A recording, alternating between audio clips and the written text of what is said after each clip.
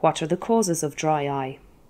Dry eye disease or dry eye syndrome is a term that's used to reflect a whole range of causes, but that ultimately result in the same thing, which is inflammation and damage to the surface of the eye.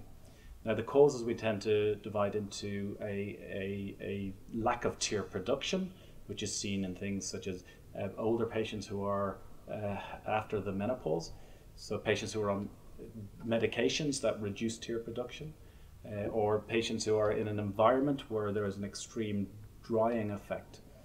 The other group of causes of dry eye disease are the conditions which result in a reduction in the tear quality.